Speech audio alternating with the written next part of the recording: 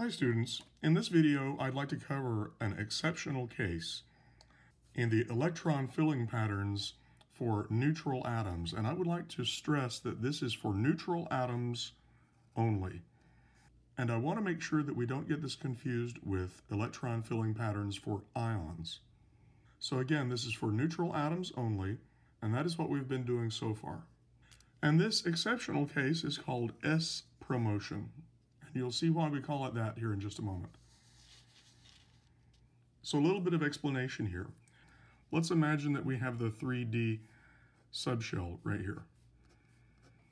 This subshell has 5 orbitals. Each orbital can take 2 electrons. And I should make a little correction. Rather than orbitals, this really should say subshells. So we're talking about half-filled or fully filled subshells. So here's a 3D subshell. It has 5 orbitals in it.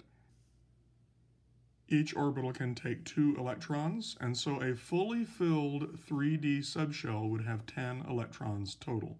So a half-filled subshell would have only 5 electrons in it, and it would look like this. And if I put a 5th electron there, it would be half-filled, right? So that is a half-filled subshell. When this happens, when we either have 5 electrons or 10 electrons, half-filled or fully filled D subshells, then the whole subshell relaxes to a lower energy state. So this whole subshell drops in energy. And another way of saying this is that you gain stability when you can half-fill or fully fill a D subshell. So this is especially important for some transition metals. Electrons may actually energetically prefer to populate the D orbital before they pair up in an S orbital below them, if doing so results in a half-filled or fully filled subshell. And this is called S promotion. So I want to go back and show you exactly what this looks like. We're going back to this page where we covered electron diagrams. And at the time, I asked you to reserve this space over on the right-hand side. So if you wrote notes here, then you'll need to get a clean piece of paper. Otherwise, you've got this space, and I would like for you to write another set of empty orbitals up to the 5s subshell. So here we go. 1s, 2p, 3s, 3p, 4s, 3d, 4p, 5s. And every s subshell has a single s orbital in it.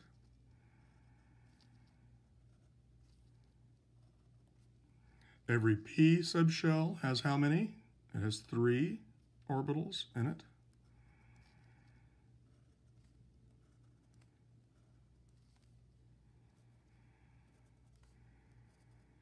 And every D subshell has 5 orbitals in it.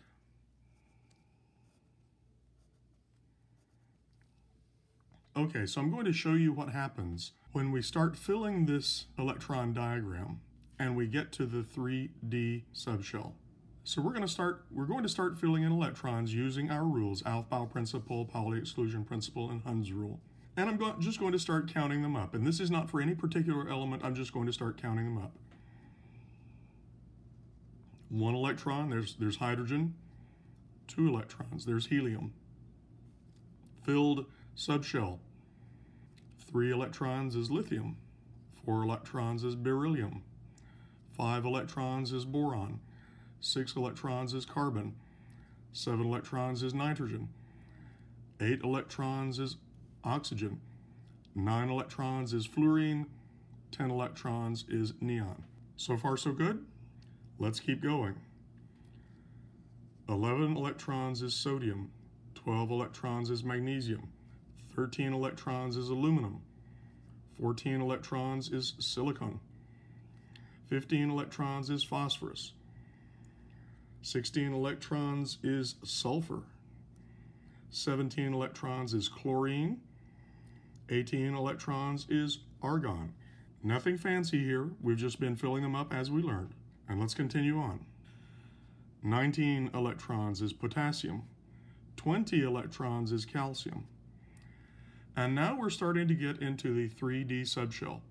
And in the 3D subshell, if we look on our periodic table, that starts with scandium and goes across this first row of the transition metals.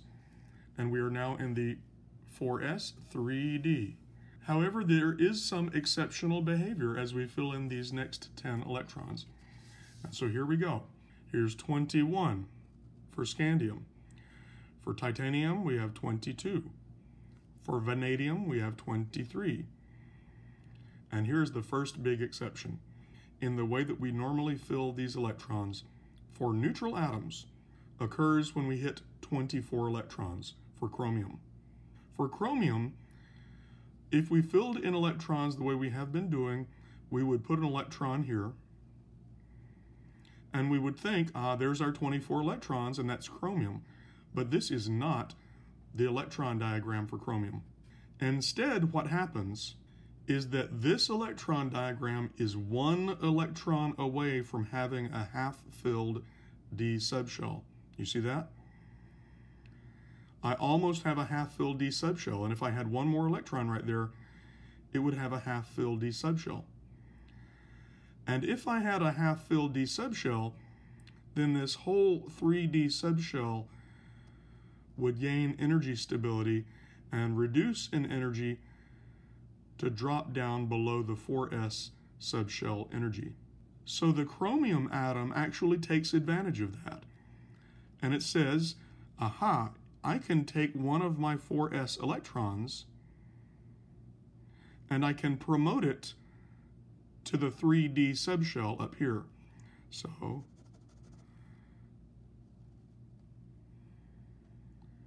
So this is called S promotion. It promotes one of its S electrons up to the D subshell. And in doing so, it drops the energy of the 3D subshell down so that it's a more stable atom. So I want you to notice what happened. We no longer have 2 electrons here in the 4s. We just have 1 electron. So now let's write the electron configuration of the chromium atom. So here we go. We're going to write the electron for the chromium atom. And the chromium atom has all the electrons filled up through the 3p subshell. That would take us through noble gas, which is the noble gas behind chromium. It's argon, right there. So argon is going to be our noble gas core. So for chromium, we're going to use argon as our noble gas core. And then, beyond the argon, chromium gas core, there's argon, we have a 4s1 and a 3d5.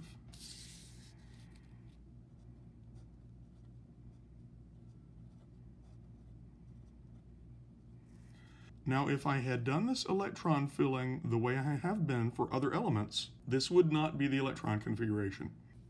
Instead, I would have said argon plus 4s2 plus 3d1, 2, 3, 4, right? Argon 4s2, 3d4. But do you see how it has promoted one of its s electrons into the d subshell?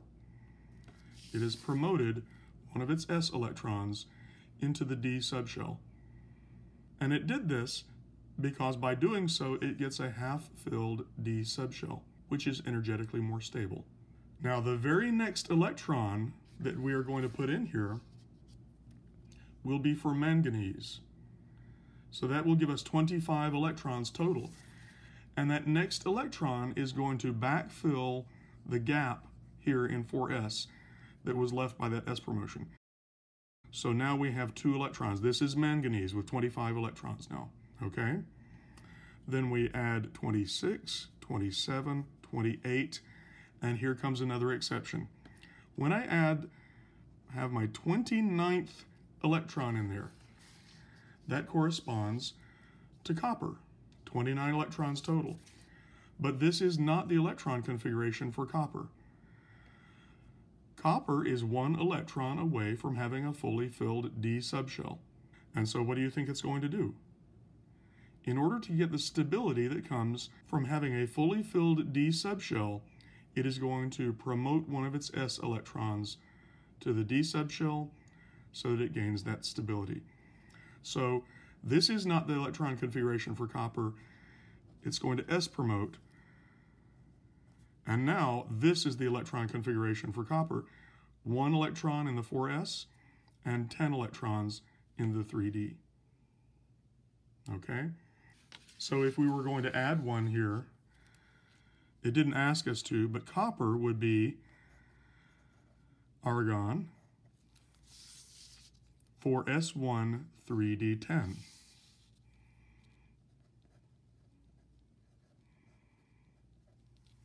So notice what is happening here.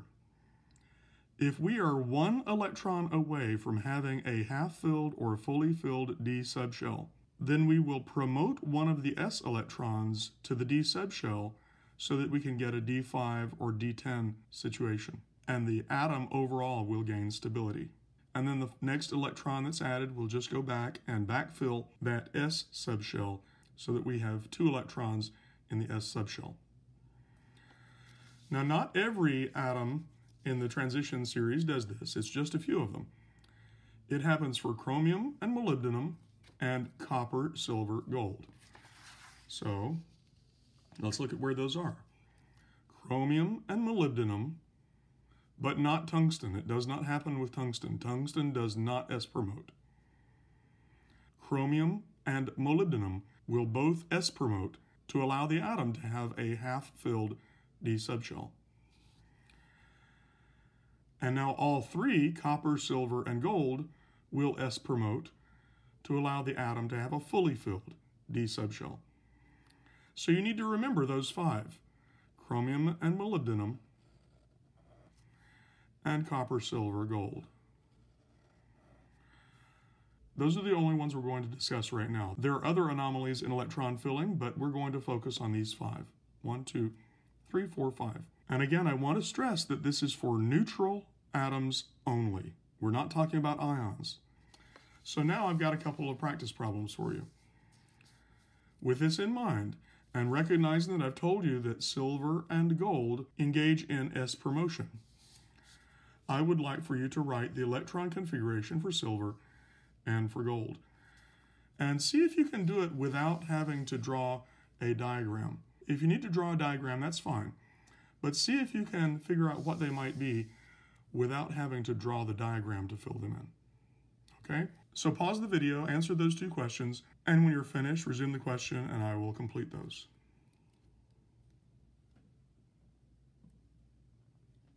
Okay, coming back to this, after pausing the video, we're going to take a look at silver first. Silver is right here. We know that it s-promotes. So we're going to have 1 electron in the s subshell and 10 electrons in the d subshell. So let's look at what the electron configuration would be without s-promotion. We would have krypton, and then we would have 5s2 and 4d9, right? So if we did not do s-promotion, and this is incorrect, it would be silver, core is krypton, and then we would have 5s2 4d9. But this is incorrect, right? We know that this is incorrect because it is 1 electron away from having a fully filled d subshell, and so it's going to promote one of its s electrons to do it. So this is not what we want. We want one of these s electrons to go to the d subshell. And if we do that, we get the correct electron configuration for silver. Neutral silver is krypton, 5s1, because it's promoting one of those s electrons over here to the d subshell for d. And what does this number become? 10. And there we go. And we reasoned through that, figured out what it was without having to draw the diagram. So the easy way to do this is, for these 5 elements, you can just figure out what they would normally be, what their electron configuration would normally be, by looking at the periodic table, and recognizing when you have an S2D4 situation, and you can promote an electron over, or an S2D9 situation, and you can promote that electron over. And which elements does it happen with? Chromium and molybdenum, and copper, silver, gold. So that then brings us to gold, and gold is down here. What is its atomic number? 79. If we did not consider S promotion, then the electron configuration of gold would be a core of xenon, and then 6s2, 4f14, we have all these F electrons, 4f14, and 5d, 1, 2, 3, 4, 5, 6, 7, 8, 9, right? 6s2, 4f14, 5d9. But this is a case where we do S promotion. So it's going to take one of those S electrons and put it into the D subshell. So now it is going to be xenon, 6s1, 4f14, 5d10. So let's write that out. Gold, xenon core, and then it doesn't have 6s2, it has promoted one of those, so now it's 6s1, 4f14, 5d10. And students often ask me, do the F electrons go before or after the D electrons? Either is acceptable. So by that I mean I could easily just have written the 6s1, 5d10, 4f14 in that order. That's fine. So I want to emphasize what happened here. The gold atom had an opportunity to promote one of its S electrons to get a fully filled D subshell. And so that S electron populated the D subshell, and the reason that it did so was that it reduced the overall energy of the atom. And so the atom became more stable with electrons in these subshells than to have 2 electrons in the S subshell and only 9 in the D subshell. Okay? So again, which ones does this happen for?